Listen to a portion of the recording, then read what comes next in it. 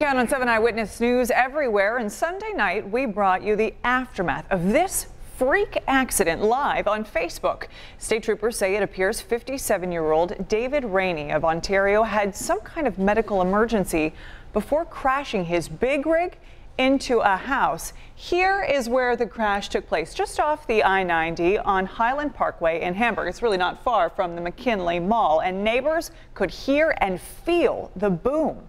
7 Eyewitness News reporter Ali Tui takes us there. Highland Parkway homeowners like Tom here had been standing outside Sunday night just before 8 o'clock when the otherwise unthinkable happened.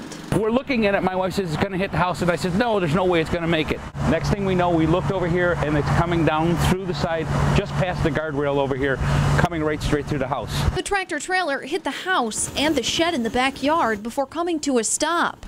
Colleen Gerke lives next door from where it happened. I was home alone, and then I just suddenly hear this big boom. Not like a crash, but more of like a boom, like thunder. The whole house shook, and I was just like, what was that? Authorities believe the driver, 57-year-old David Rainey of Owen Sound, Ontario, suffered a medical emergency which caused him to veer off the road. The homeowner didn't want to go on camera, but he tells 7 Eyewitness News he is at least relieved no one in his family was home at the time of the crash. And now he isn't allowed back inside. The town of Hamburg posting these "do not enter" signs on the property because the structure isn't safe. The homeowner tells me repairs could take 6 to 8 months.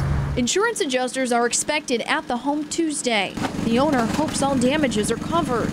Meantime, neighbors like Colleen Gerke feel for the homeowner impacted by all of this. But she also hasn't stopped thinking about the driver who died in the crash. I feel terrible for him. In Hamburg, Ali Tui, 7 Eyewitness News.